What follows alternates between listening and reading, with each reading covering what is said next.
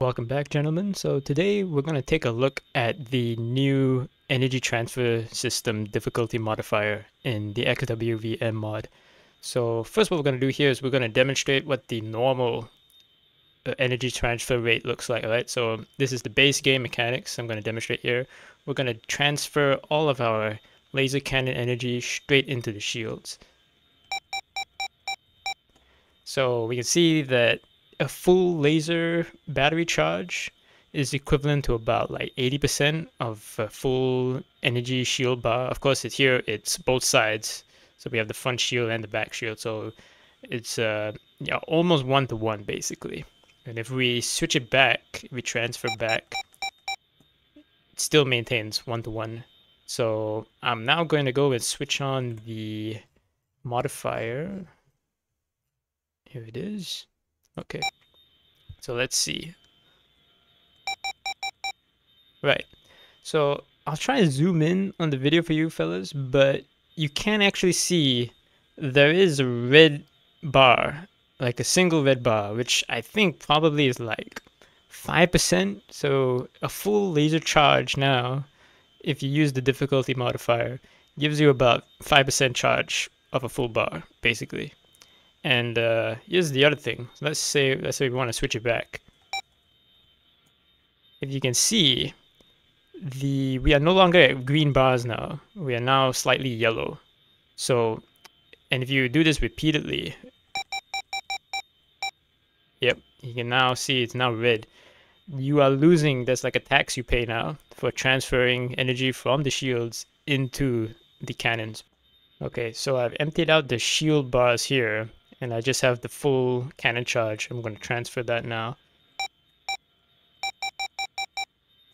And yeah, you do get some. It's about, I don't know, 1, 2, 3%, something like that. So yeah, there's that. This is probably my personal favorite feature of the whole mod, because it basically makes XWVM its own game at this point by taking away one of the more flawed aspects of the original game mechanic that made it far more arcade-like than simulator-like. The best comparison I can think of is in traditional prop flight sims, we have the concept of physical energy, which for the purposes of this video, I would just simplify it to altitude and airspeed. Because real planes are governed by the laws of physics, fighter pilots can only conduct so many maneuvers of specific types in a dogfight until they run out of energy.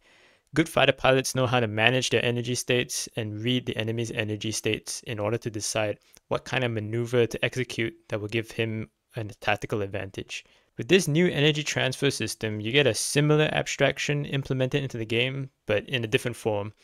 You're going to have to do far more calculations with more tactics, because you are now far more limited in what you could previously achieve and can't be the one hero that single-handedly takes down the whole Starfleet. I've played through the entire first tour with this modifier on, and from my experience, you are now forced to think far more tactically than you normally would have. No longer do you have the capability of tanking the shots of an entire TIE squadron all by yourself.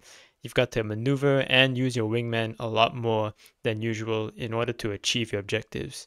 Sometimes you may even need to come up with whole new strategies and tactics to fulfill some of the missions. The best example I have is the recorded playthrough of my Star Destroyer takedown video.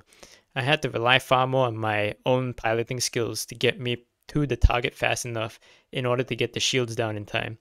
Compared to my original playthrough of that mission, it was far more intense as I simply couldn't transfer the lasers to the shields to get myself out of dodge. You have to forego certain aspects of traditional game design balance if you are going to make a simulator, because when simulating a set of variables, some things are just meant to be that way. The Y-Wing is probably the best example of that in this game. The Y-Wing serves the Rebel Alliance well at the strategic and operational levels. It's old and therefore cheap and easy to maintain and acquire. It's good enough to fulfill its role as a long-range strike fighter, perfect for the Rebels' hit-and-run raids. But the Y-Wing is also almost obsolete when put up against other starfighters of its current era.